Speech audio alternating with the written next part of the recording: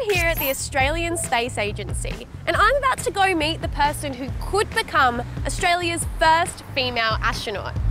Let's do this. Hello! Hi, I'm Katherine Bennell-Pegg. Welcome to the Australian Space Discovery Centre. Let's have a look around. Great!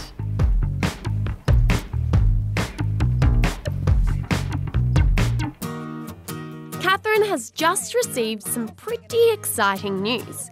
The Australian Space Agency and European Space Agency agreed to train me as Australia's first astronaut candidate, which is so great. I'm so excited. She's heading off to Germany for about a year of training, which might mean one day she could go to space. The thing that excites me the most about going to space is the fact that I'd be helping teams of scientists and engineers on Earth make new discoveries. From the eye in the sky up there, you can see all sorts of phenomena around the world. You can look at the environment, you can look at refugee movements, you can detect bushfires and floods and help warn people about them. I'd also love to see the Earth from space. Earth looks fragile, and I think that's a really important perspective to gain up there.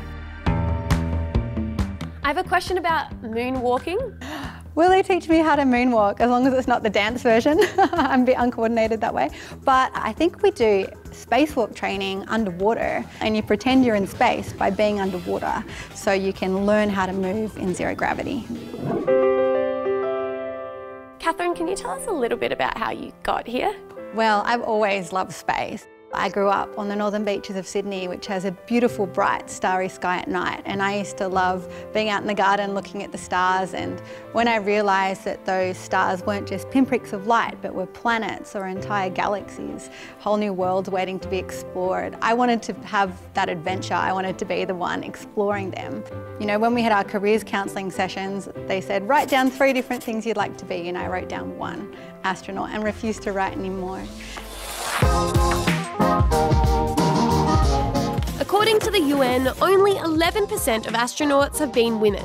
And in STEM in general, women make up less than 30%. So important to get more young women into STEM subjects and jobs, because STEM is for everyone. We need all sorts of creativity and thought in order to solve all the problems that we need to solve through space. As a woman in the space industry, I've absolutely been in the minority for most of my career, but this hasn't held me back at all. Certainly there's been occasions where you get small cuts or people try and bring you down a little bit. And I think that by just doing your best and showing what you're capable of, people very quickly see that everyone's equal and everyone has ideas to contribute. Everyone's in there trying to achieve the same goals for space. I actually have one more question. Do you believe in aliens? Oh, I absolutely believe in aliens. There's so many stars in the sky.